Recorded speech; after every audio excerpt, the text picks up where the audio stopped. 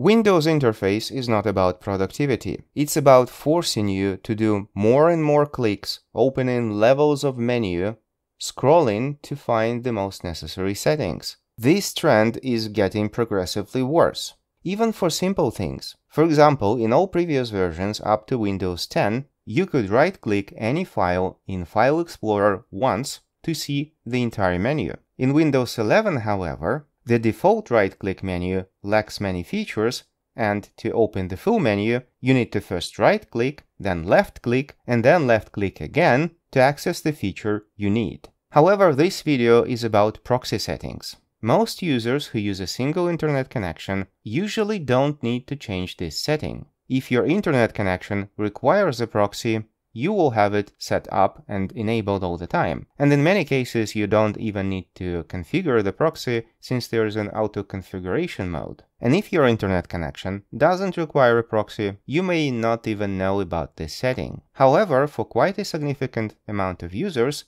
especially laptop users, switching the proxy on and off is a regular thing. For example, I have a company-issued laptop, and whenever I am at my desk in the office, I connect it to the network using Ethernet. That connection requires a proxy. However, when I undock my laptop and connect to the company Wi-Fi, that connection doesn't require a proxy. And when I work from home, I also don't have a proxy. So basically, even within one day, when I am going around my office, I need to turn the proxy on and off several times each day. And same goes for college students, for example. Very often at the dormitory there is no proxy or there is proxy, and in class there is a proxy or there is no proxy, and when you go to a coffee shop there is no proxy. And if the proxy is turned on while the connection doesn't require it, the internet will not work. So you will have to switch the proxy on and off multiple times a day. To do that in Windows 10, for example, you need to do a lot of clicks by going into Internet settings, and then you will, in many cases, need to scroll down to actually see the proxy toggle and toggle it on or off. In Windows 11, you don't need to scroll, but you need to do almost as many clicks, if not more, to access this setting. This should be a simple toggle in the taskbar tray, but no, you need to do lots of clicks to access this setting. Probably there are some third-party utilities that potentially can easy up this process. However, since I am on a company laptop, I am first not allowed to install any unapproved software, and second, I cannot do that since I don't have administrative privileges. So I cannot install or even change anything on the laptop issued by my company. However, there is a solution. Basically, it involves creating two batch files. Batch files are text files with commands. They have a .bat extension, and when you click them, they run those commands. So what we will do is create two text files. One of them will be called proxyon.bat. It has to be .bat, not .txt, and the other one proxyoff.bat. Actually, you may want to create the text files first, edit them using Notepad, and then rename them to .bat. In this case, it will be easier to open those files with Notepad. So these are two batch files. Inside the first one, we will enter these commands. Basically, they set up a registry setting, then directly access the networking menu to make Windows actually recognize that setting and then kill that menu. Even though I am not an admin on this computer, since we are dealing with the user registry, there is no problem changing this registry value without administrative privileges.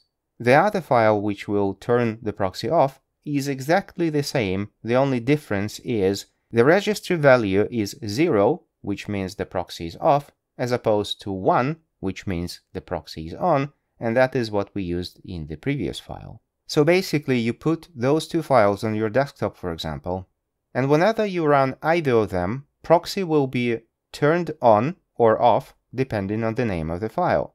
So if you run the proxyon.bat, the proxy will be turned on. If you run it again, the proxy will be still on. And if you run proxy off, the proxy will be turned off and whatever setting will be automatically activated. So I tested these two files on both Windows 10 and Windows 11, and they do toggle the proxy on or off, no problem, without the need to run them as admin. You will have to tolerate this flashing of the Windows settings menu. There is no way to get around that.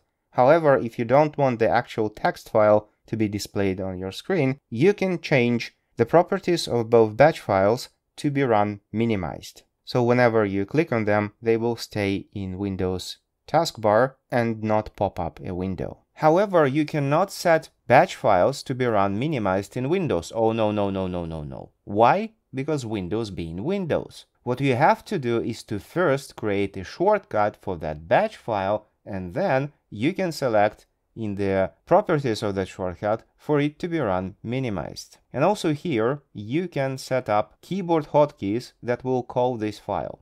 All of them will be Ctrl-Alt, and you can choose any letter, for example, Ctrl-Alt-P to run one of the files, and Ctrl-Alt-O to run the other one. So these are these two files. The commands could be found on my website if you click on the link in the video description, and I've been using them for over 2 years now. They work perfectly, and I never had any problems with my company IT security, so most probably they don't violate anything, and they are very, very handy in your day-to-day. I'm the god of YouTube! Like, subscribe, jingle bells.